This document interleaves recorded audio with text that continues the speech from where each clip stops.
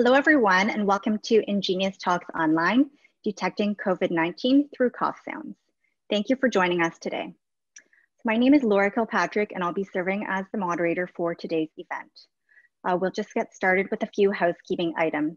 So this is a Zoom webinar, which means all attendee videos and microphones have been disabled. However, you do have the option to ask a question by typing in the Q&A box on your screen. While questions will be answered at the conclusion of the presentation, we highly encourage you to type them as they come to mind into the Q&A box. So you do not need to wait until the question and answer period to submit your questions. Also, please be mindful that with the high volume of questions, we cannot guarantee that all will be answered. Today's webinar will be recorded and posted to Carleton's YouTube channel. You may also talk amongst each other by using the chat box on your screen. And finally, there will be an on-screen link at the conclusion of the webinar to a brief survey. So if you do have the time to fill that out, we would really appreciate that. We really value and appreciate your feedback. All answers are anonymous. So now I'm pleased to introduce to you our speaker, graduate student, Madison Cohen-McFarlane. Madison is pursuing her PhD in biomedical engineering at Carleton University in the Department of Systems and Computer Engineering. She received her engineering degree in biomedical engineering from the University of Guelph in 2015 and a master's in biomedical engineering from Carleton University in 2017. Her research is in developing a system to monitor and track non-speech human sounds. For example, cough, sneeze, and snore. The system would be applicable to smart home monitoring of respiratory health conditions, including COVID-19, that are prevalent in the older adult population. The end goal would be to improve quality of life by supporting independent living of older adults at home. Today, Madison will discuss the development of what may be one of the first internationally available upon request database of COVID-19 cough events created by a team of researchers at Carleton University. She will review numerous individual cough events obtained through public media interviews with COVID-19 patients and explain how they can be analyzed through audio-based sensing methods that address the frequency, severity, and characteristics of the COVID-19 cough. Thank you, Madison, for joining us today. And now I'll hand it over to you. Thanks, Laura. Hi, everybody. My name is Madison Cohen-McFarlane. I'm a PhD student at Carleton University under the supervision of Dr. Rafiq Gubran, the VP of Research here at Carleton, and Dr. Frank Knofel, a physician at Elizabeth Weir Hospital in Ottawa. I'm going to be presenting my research on detecting COVID through cough sounds. So I'm going to just take a little bit of a step back for everybody. And as many people know, the World Health Organization declared the novel coronavirus, or COVID-19, on a pandemic on March 11th, 2020. As of October 16th, there have been 38,789,204 cases worldwide, which has led to 1,095,097 deaths. As everybody knows, with the race to find a vaccine, these numbers are still growing and contact tracing has become more and more relevant. I'm sure you've heard over the course of this pandemic period, the most common symptoms of the initial phases of COVID-19 are fatigue, fever, and cough. And as a grad student that was researching cough as a marker for different respiratory conditions, I noticed that, oh, this is interesting, maybe my research would be applicable. So I'm just going to take a moment and do a brief experiment with everybody here, and we're going to have a poll. I'm going to play these 3 different cough sounds. I want to know if you'd be able to spot the COVID cough. So this is the first one, second one, third one. And I will play them again. Second one, or third.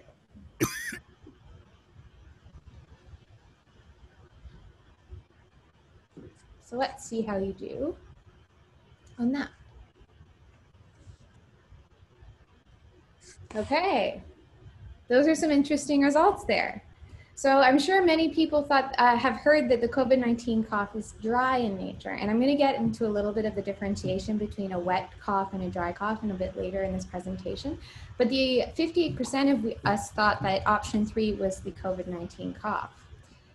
In reality, the COVID-19 cough was actually the second one. So it was this one. So this sort of led into the idea that this differentiation between the dry cough and the wet cough wasn't quite as clear as we had initially thought it was, especially at the beginning of the pandemic. All this being said, I'm going to take a step back and describe where I was at the beginning of the pandemic and how I came up with the idea to create this novel database of COVID coughs. So like many people, at the beginning of the pandemic, I was sent home and I was working from my office, which is also my kitchen and my living room. And because the pandemic was this very crazy situation that I was in, of course, I was listening to all of the media attention and news articles about it. And one thing I noticed is that there was a lot of attention being given to people who had been diagnosed with COVID-19 being interviewed in a variety of different places. Of course, me being the researcher that I am, also noticed that during these interviews, a lot of these people were coughing. And I said, hey, I wonder if anybody has put together a COVID-19 cough database. And given the fact that clinical data acquisition is currently really unrealistic, so it's the idea of putting in some microphones in a hospital waiting room or one of the testing centers would just add more strain to our healthcare system right now in the midst of this pandemic, and we're all trying to figure out our way out of it. The idea of using these coughs would be, I will play those coughs again, Vincent, I promise. Once we get a little farther, they come up again later in the presentation, I promise, okay? The idea of using these public media interviews as cough database curation methods took out this onus on the medical professionals to also give me and the research community more data. So the solution was the novel coronavirus cough database, or no-COCODA, which is my little term that I've been calling it because it's quite a mouthful. The main idea was that it's an interim solution for rapid algorithmic development of COVID-19 cough evaluation, and that will then allow us to test it on more in-depth and larger sample sizes in the future. As Laura mentioned, it's available for free to the research community upon request, and I've actually gotten a few requests thus far already. So back in April, when I was starting to create this database, I was able to sort of selectively decide what my search criteria were going to be. And I had actually started looking in YouTube specifically. These were the 7 search criteria that I used, all of which were searched at least twice between April and June 2020. This process is still ongoing, and the no-COCODA version 2 is in the works. But as of that point, I was able to find 13 individual public media interviews with 10 different people who self-reported to having COVID-19. So I'm going to bring your attention, just as a sidebar here, that one of the things with this database is obviously I'm relying on the fact that these news stations have indeed found people who were actually diagnosed with COVID-19. All of the media sources I found were reputable sources, so I'm fairly confident that that is the case, but it's something to keep in mind. So after I got all these news interviews, I went through and manually segmented them. So for example, here for the coronavirus outbreak video, I was able to segment this cough, and as requested, here is the COVID cough. And I'll play it again. Okay.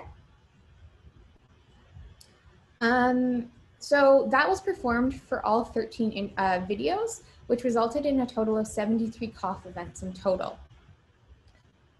Our previous work has found that cough phase annotation can be really important for cough characteristic evaluation, specifically as to the identification of a wet cough versus a dry cough.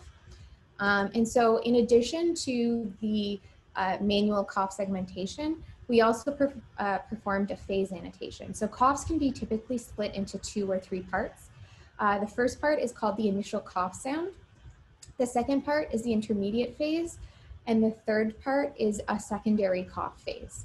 It's important, just as a sidebar, some coughs don't have the secondary cough sound associated with them. And an example of that can be seen here in the bottom cough visualization method. So the NOCO-CODA database is, in summary, 73 cough events from 10 individuals and 13 public media interviews. Is still growing, in addition to phase annotations associated with each cough event. So I'm going to take a bit of a step back here and talk about wet coughs versus dry coughs. Okay, so the wet cough, again, sounds like this. And the dry cough sounds like this. Okay, so dry cough characteristics, typically, a really good, like if you can think of a smoker's cough, that's typically what the dry coughs actually sound like. And there's no mucus or sputum. There's nothing being forced out of the lungs. I'm going to bring your attention to the intermediate phase of the cough sound, which is right here, where the amplitude of the sound is quite low. And then when we take it into the frequency domain or the spectrogram representation, you can see here that there isn't that much bright spots going on within the period of the intermediate phase. Specifically, it was noted between dry and wet coughs over a larger sample size that there's lower energy, so more purple areas observed in the intermediate phase at higher frequencies for the dry cough, so right here. In contrast, wet coughs are typically produced by foreign bodies that cause the accumulation of white blood cells, which then results in sputum or phlegm. So a really good example of that is if you have like the common cold, that's the kind of cough that you'll have. It's your lungs trying to actively get something out of your airway. So in contrast to the dry cough, if we look at our intermediate phase here, we notice that there's a lot more amplitude variation going on, and it's even more obvious when we look at our frequency representation in the bottom here, where in the high area, there's a lot more energy or bright spots in the higher frequency ranges during that intermediate phase. So let's just like put these together for a comparative point. Again, so the dry cough, again, it sounds like this. And the wet cough sounds like this. And you can really clearly see that there is a very low amplitude in the intermediate phase compared to the wet cough. And again, when you have the two frequency representations side by side, it's even more obvious. So this led our research group to create the first feature that we use to evaluate coughs. And I have been able to apply it to the COVID-19 coughs, and I'll show you those results shortly. So the first feature is called power ratio. So this was based on phase annotation. So the power for each cough sound was computed for the initial phase, the intermediate phase, and the secondary cough sounds. And it results in a figure that looks like this. By observation between a larger sample of dry coughs and wet coughs, it was found that dry coughs had the highest peak in the normalized power between 1,000 and 2,500 hertz. So in this area right here. In contrast, for wet coughs, the highest peak was found between 0 and 750 hertz, which is found right here. In addition, just by observation, I'm sure many of you can tell that the dry cough has like not very much going on in the area where the wet cough highest peak is expected, but the wet cough has some things going on in the dry cough region. So in order to make these differences more pronounced, we created the power ratio. So the power ratio is just the sum of the power in the dry cough region of every cough divided by the sum of the power in the wet cough region, right here. So for example, for our dry cough, again, this one, we have a power ratio of about 17.5 compared to the wet cough here, where the power ratio is about 1.2, and it sounds like this again. So that sort of large difference between those two numbers is one of the features that we can use and apply to classification algorithms to differentiate between these two different types of coughs. The second feature of interest that we've used, especially for the differentiation between dry and wet coughs, is the number of peaks in the energy envelope. So in order to create an energy envelope, you first have to identify a particular region of interest on the frequency spectrum. And again, based on our previous work, we decided to use bandpass filter the audio coughs between 200 and 250 hertz, as that was where we observed the biggest differences. And that's the result. The result of that can be seen in the amplitude on the top for both of the cough types. So as you can see here, in the intermediate phase, it's almost completely gone compared to the wet cough, where there's a lot more going on. This signal was then squared so that we had no negative values, which results in these peaks, and the peaks for the wet cough here. And then an energy envelope was created to find the sort of the perimeter of this signal, resulting in this figure here for the dry cough and this figure here for the wet cough. So again, you can definitely see that the intermediate phase, there's not very much going on for the dry cough, but there's a lot more going on for the wet cough. Finally, in order to come up with just a single number for this feature, we use peak detection algorithms to count the number of peaks in the energy envelope. So for the dry cough, there was only 2 peaks found, and those are associated with the initial cough sound and the secondary cough sound. However, for the wet cough, you can see here that there is 4 peaks, 1, 2, 3, and 4. And some of those peaks are actually found within the intermediate phase. So again, we have a 2 versus a 4. So that was not quite as drastic as the power ratio in terms of the differentiation between the 2 different kinds of coughs, but it does show that there's a difference, and that was consistent across a variety of different wet and dry cough sounds. So let's bring it back to the COVID coughs. So again, this one is a COVID cough, and I've played it for you a few times, but I'll play it again. And when you hear that, it actually kind of sounds wet, like at least for me when I was listening to it. And that was what sort of brought me to the idea of investigating this COVID-19 cough as to if it is dry or if it is wet. I will premise all of this by saying the wet versus dry distinction is more of a sliding scale as opposed to a binary classification, wet or dry. So it's a little harder to say this is actually wet and this is actually dry, but we're trying. That's effectively what we're trying to do right now.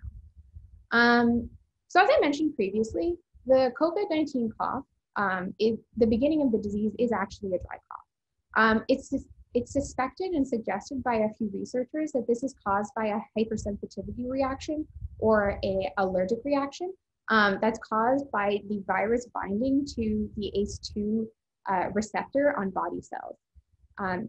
This particular receptor has been shown to be associated with a chronic dry cough when individuals with heart disease take what is called an ACE2 inhibition drug that causes this chronic dry cough without irritation. So it's potentially, the dry cough is associated with the same mechanism, but the research is still a little out on it. However, it's possible. So we know that the dry cough is not productive and it's involuntary. You just cough. It's not necessarily associated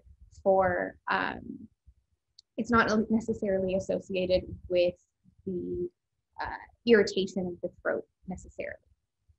However, in more severe stages of the disease, the COVID cough can transition to be more wet-like in nature. As the virus enters the lungs, again, the white blood cells will accumulate there, it causes phlegm, and that is trying to be extracted from the lungs by that wet cough.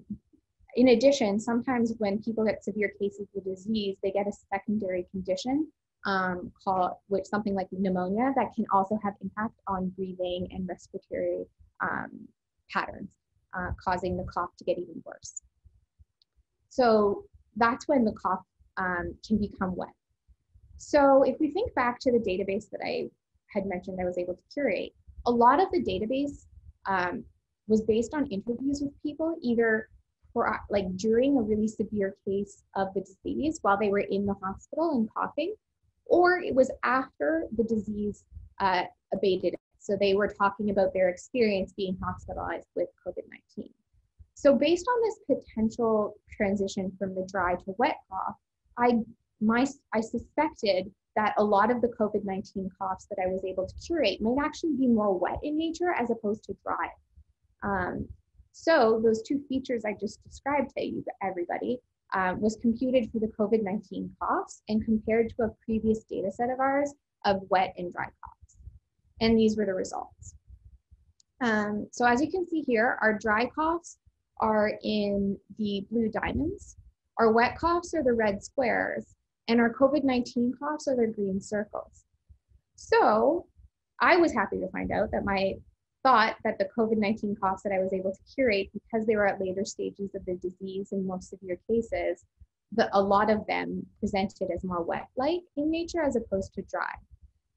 However, there were a few cases of people being interviewed who had COVID-19 prior to the disease getting bad, or they weren't affected very much. And that is shown here by these sort of outliers of the COVID-19 cough that had higher power ratios compared to the majority of the COVID-19 coughs, which have quite low power ratios that you can see along this axis. So this leads me to sort of, where is this going to go? Right now I'm doing more data collection, and I'm trying to find some coughs that show progression of disease. So I'm trying to find people that have been interviewed sort of at the beginning, in the middle, and at the end, to see if these cough characteristics indeed actually shift from dry to wet over the course of the entire disease. Obviously, I'm not there yet. My database is still kind of small, and I have no control over who gets interviewed and when. So we'll see. Maybe I'll be able to do that. So this is really cool, being able to detect COVID coughs or just coughs in general, but like, what could we do with it? So I'm going to take a step back and talk a little bit about applications of audio monitoring with respect to cough, which could be applicable to the COVID-19 cough or just any respiratory condition in general. So the first example of an application is smart home monitoring. So I'm sure many people are familiar with this. Smart home monitoring has gotten lots of attention. You can control your thermostat, your lights, your TV, your security system, water pressure, temperature, and your appliances, as well as alarms like fire alarms. And our research group has done a lot of work in smart home monitoring, especially with bed-based monitoring in the past. But the integration of an audio system, so microphone, that could already exist in your home, something like some of the smart home hubs, would allow for some additional information to be given to healthcare providers. So let's take the example of an older adult who's living at home, and we're trying to support them living there in a comfortable way safely. So over the course of a month, they might not notice that their cough is getting worse, but an algorithmic, automatic cough detection algorithm could tell you, oh, Mr. So-and-so coughed about 2 times a day at the beginning of the month, but then was coughing like 40 times a day at the end of the month. And that's a very drastic change. Or Mr. So-and-so didn't really cough very much last month, but this month it's gotten quite severe in nature. So it was really forceful.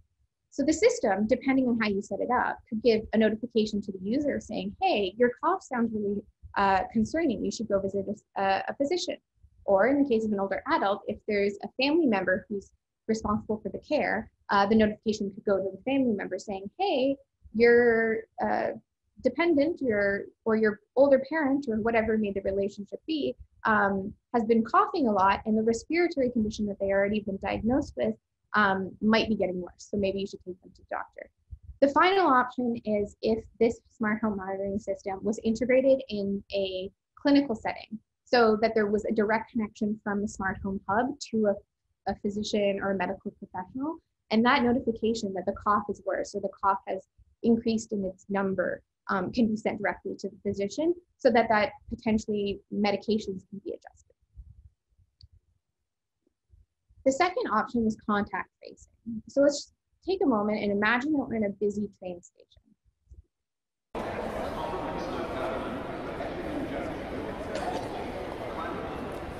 So there, as you heard in that sample, there's a lot of things going on. There's lots of conversations happening. There's the overhead speaker announcing that the train is coming. But there's also a cough that was buried near the end there. So in an ideal world, and I'd like to preface this example by saying there's lots of privacy concerns and other things that need to be addressed prior to the final implementation of this idea. But a system that has video monitoring in addition to some audio monitoring would allow for the audio to identify a particular sound, which audio processing can do, locate the location of that particular sound, and also then use the camera to evaluate who was around that area to flag the potential people that might have been introduced to a specific cough. Again, this would also be kind of contingent on us finding a characteristic of the COVID-19 cough, or it would allow us to find someone who's coughing that we know has been diagnosed with COVID-19 or a future pandemic. All this being said, this particular example might not necessarily be applicable for COVID-19 as a vaccine is in the works, but it could be really applicable to future pandemics if that happens again.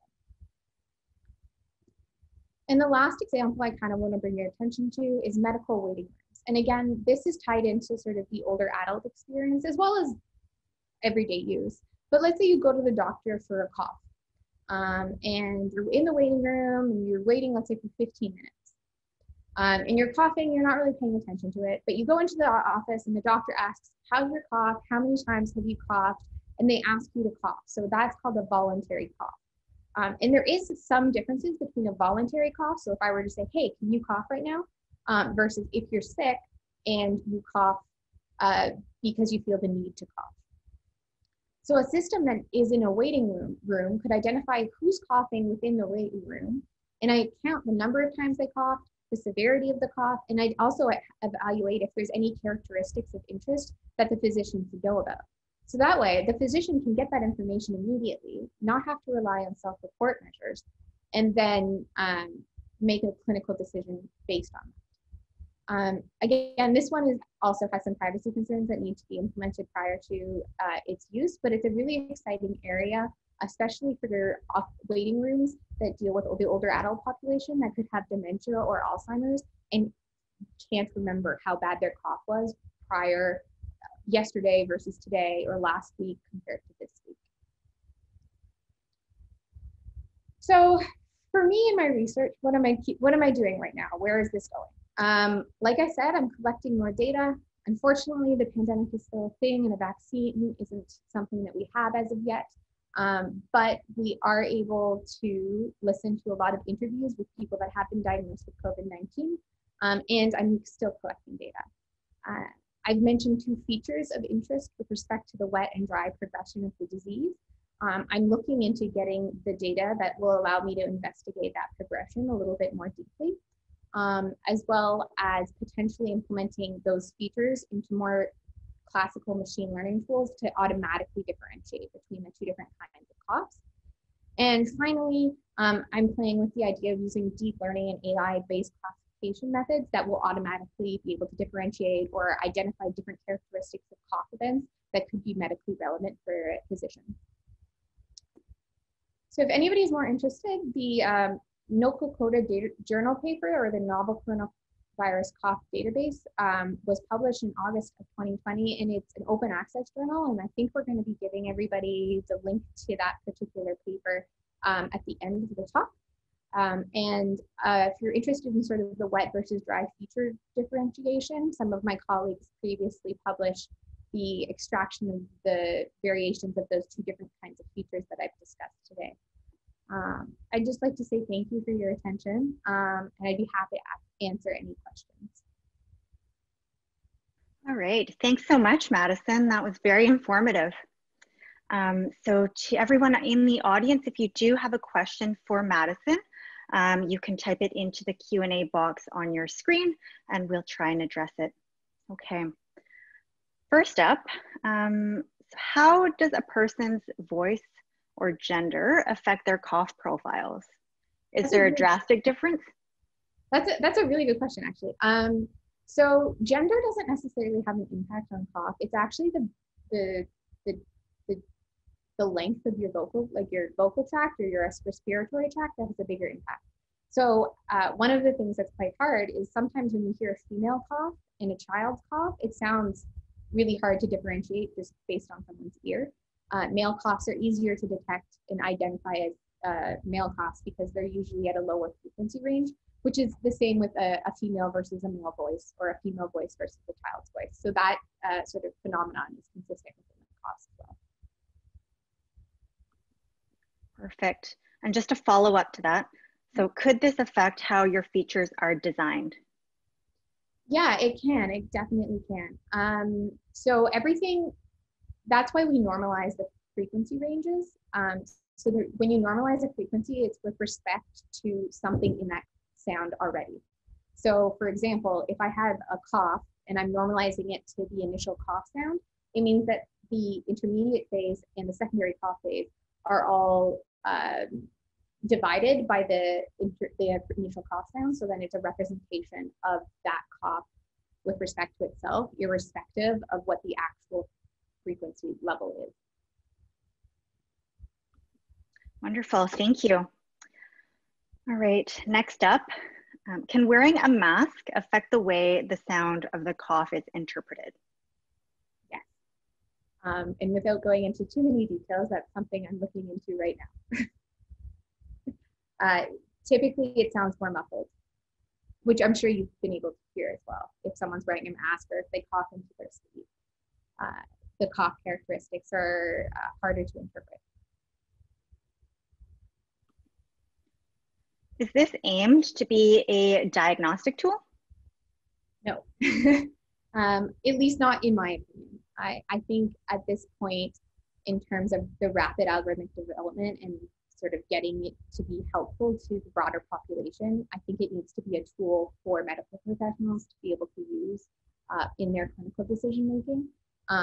Eventually, maybe cough classification could be used as a diagnosis tool, but again, because coughs aren't incredibly distinct with respect to different health conditions, like a lot of respiratory condition coughs sound very similar, I would be hesitant to say that it would be able to diagnose anything 100%.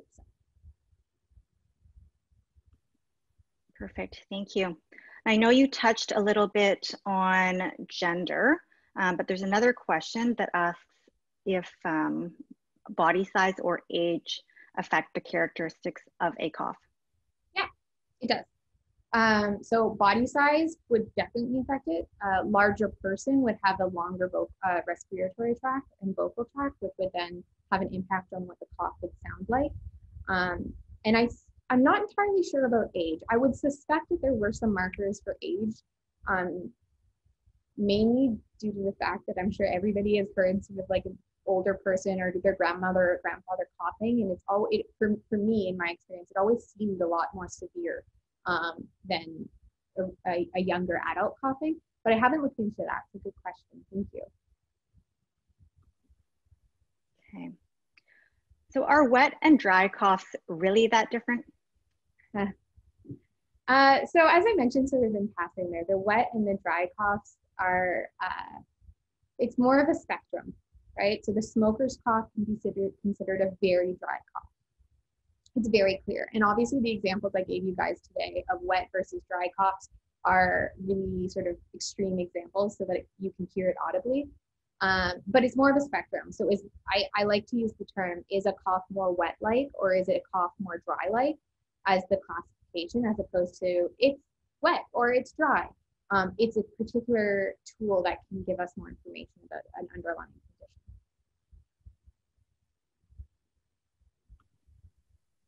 condition. Okay. Since there are many reasons for someone to cough, for example, allergies, the flu, wouldn't you need an extensive database for all of these in order to identify a COVID cough? Yeah, so again, the COVID cough, I'm not actually sure. I'm still looking into it. If the COVID cough has any features that we can actually differentiate from every other kind of cough. However, there might be features that give us an indication that it is more likely to be a COVID cough. And at this point, I don't have a database of all coughs ever possible, obviously, because that would be amazing and really unrealistic right now. But you can do probability matrix to say, okay, this particular cough is very, very similar to the COVID coughs that I have seen in the past.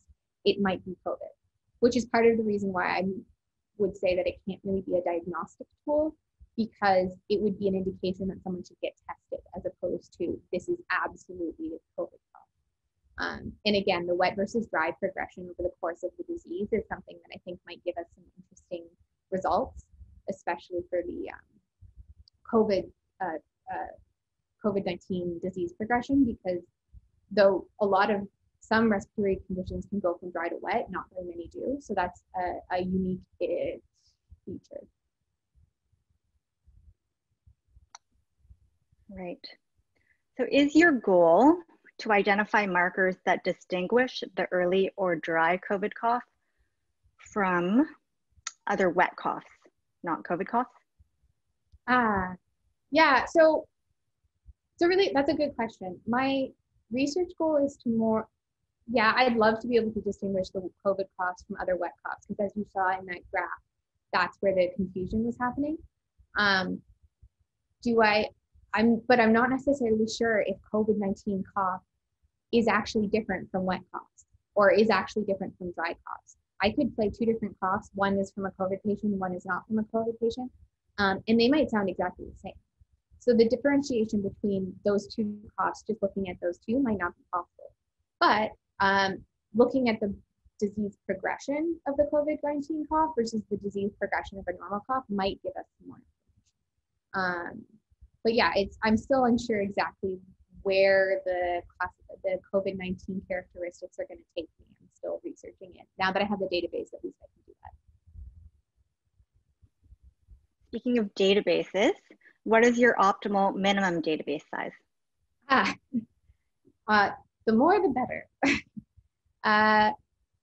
For the preliminary investigations, the current database is sufficient, but in order for me to make any statements or conclusions about the classification of coughs, or even just the classification of COVID coughs, the database needs to be significantly bigger and with a lot more people. So as I mentioned, I was only able to find in that initial period 10 individuals in 13 interviews. So it made it quite difficult to make any broad statements about COVID because it's such a small sample size. If I was to give you a number, I would say if I had a database of COVID-19 coughs that was like at least 200 right now, I would be thrilled. But again, it's such an early new disease that data is really hard to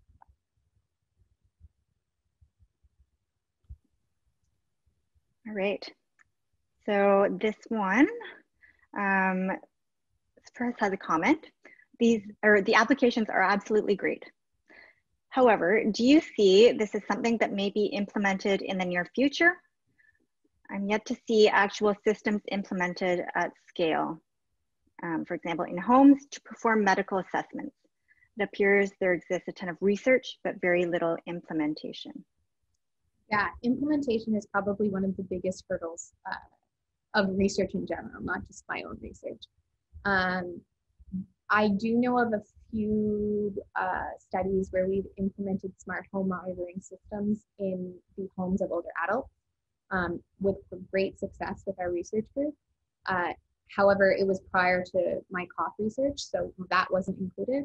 Do I think that we're going to be able to get there before the end of the coronavirus? I'm not sure. I don't know if we're going to have any of these systems implemented for that. But I do think that it is somewhere and something that will become more and more common over the upcoming years. And it would be a really helpful tool in future conditions. Like, let's say if another pandemic hit, I really hope it doesn't, but it's possible. That would be a really important tool. Yeah, good question. Okay, I know you talked briefly on co-conditions, but here is another question. So first off, hi Madison, great talk.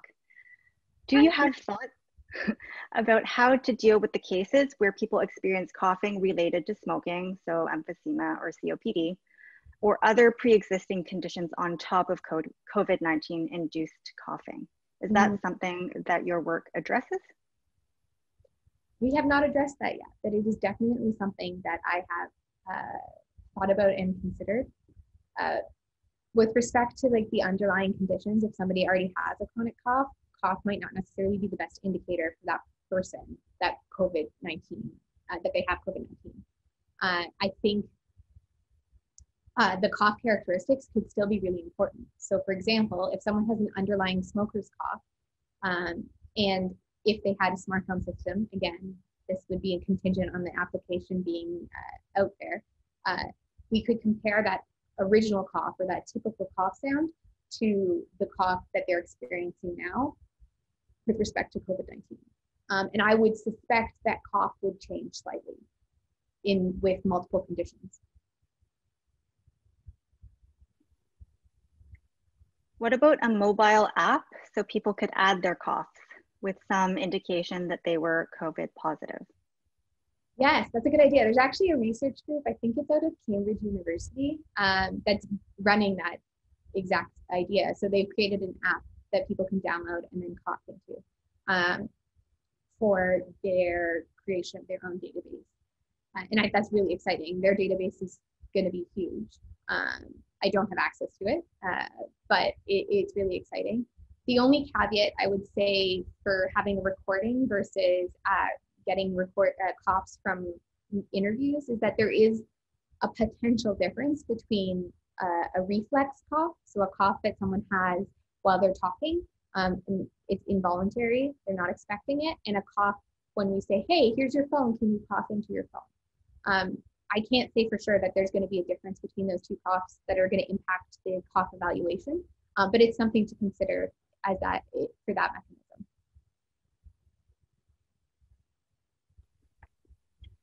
Okay. The AI integration tool you mentioned is interesting. Can you speak a little more about that?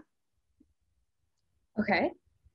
So classical machine learning methods typically rely on us as humans feeding it features. So the two features I talked about, I would give the machine learning, so an example, a linear discriminant analysis, the feature 1, so that was the power ratio, and feature 2, which was the number of peaks.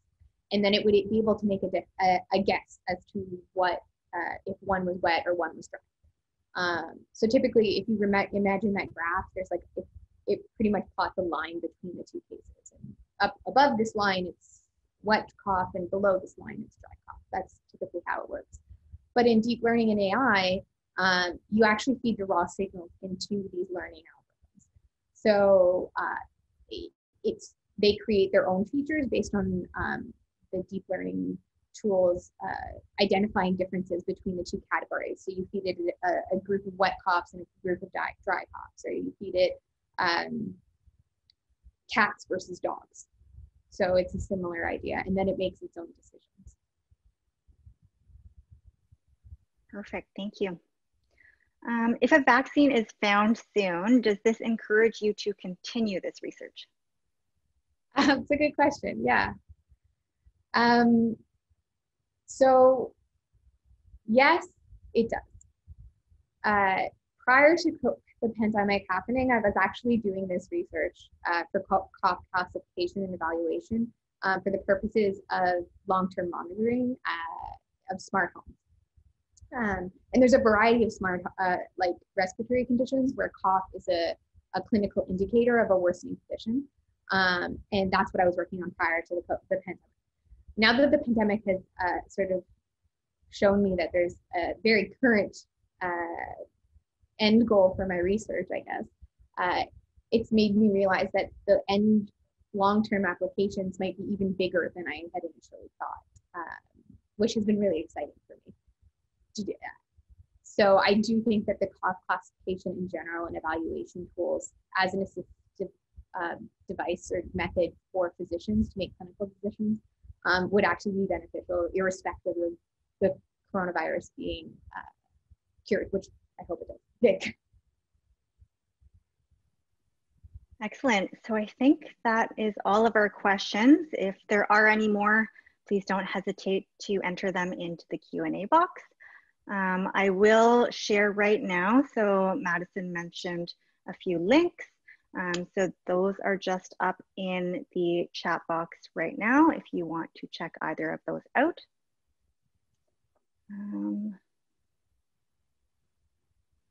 Yeah, I don't think we have any more questions, Madison. I just wanted to thank you so much for your presentation today. It was so informative, and we just really thank you for your time.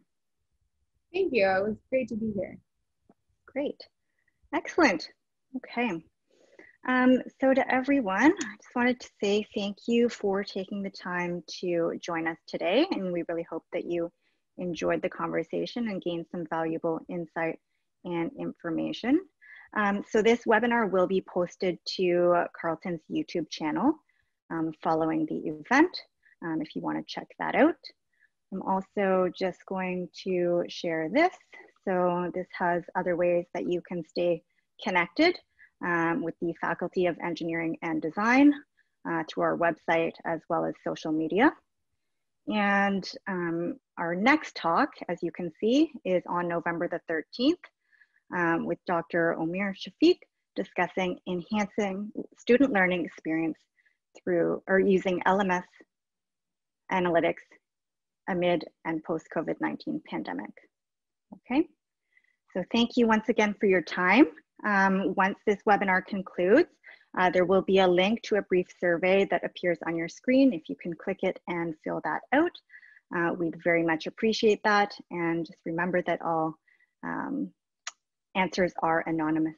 So thank you once again, stay safe, and we hope to see you on November the 13th.